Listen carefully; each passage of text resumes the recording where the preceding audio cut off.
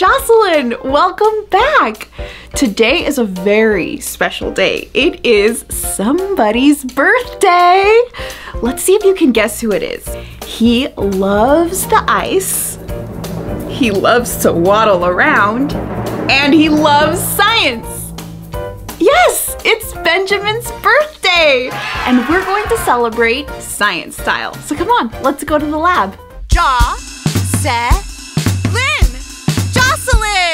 Now that we're in the lab, we're going to blow up these balloons. Oh, it's science. They are going to be the perfect addition to our birthday party. So what I have here is vinegar and baking soda.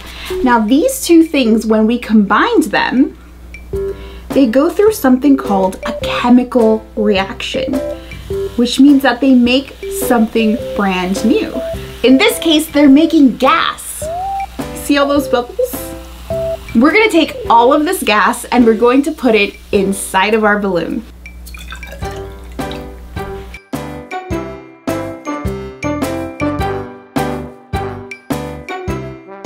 So now there's baking soda in here, vinegar in here, and on the count of 3, we're going to combine them. Ready? 1, 2, 3.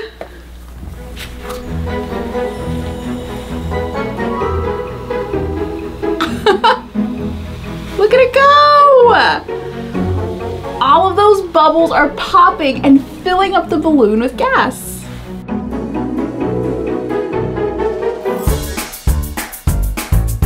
What did the monster eat at the birthday party? Ice cream cake! What do you say to the rabbit on his birthday? Happy birthday! Okay, so now that we've decorated for Benjamin's birthday party, it's time to move on to the candles. I don't know about you, but I love making a wish on my birthday. But Benjamin's a penguin, so he needs a little help to blow out his candles. So for this experiment, we're going to use science to try to help Benjamin blow out his candles. So we'll need some vinegar and some baking soda. And when we combine those together, they make carbon dioxide gas.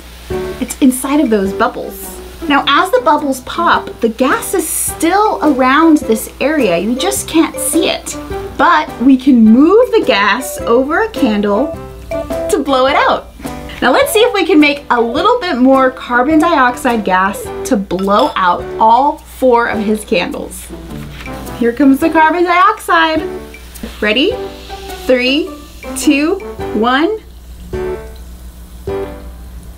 It worked!